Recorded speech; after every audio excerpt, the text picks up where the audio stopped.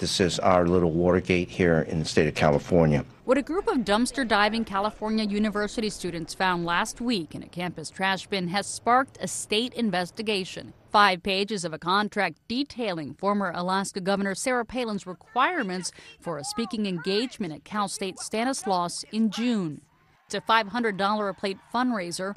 After getting a tip that administrators were shredding documents, the students went fishing outside the building. We knew that something was not right. They were there on a furlough Friday, and it was shredding of documents. We ended up finding pages 4 through 9 of the Sarah Palin contract that our school said that they didn't have. California's Attorney General is now investigating the finances and actions of the University Foundation that hired Palin to see if it violated public disclosure laws.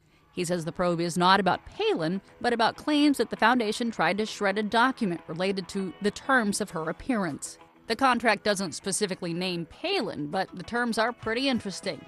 They specify if flying commercial, 2 first-class tickets from Alaska. If it's a private plane, it must be a Lear 60 or larger, a suite and 2 single rooms in a deluxe hotel.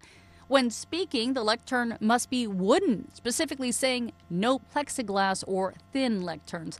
And the lectern must be stocked with 2 water bottles and bendable straws. It is not our requirement legally to produce these documents. The foundation that hired her is fighting back. Its board president says Palin's fee and accommodations will be covered entirely by private donations, not state funds. He says this is all political. Palin usually commands speaking fees as high as $100,000. Myra Lopez, The Associated Press.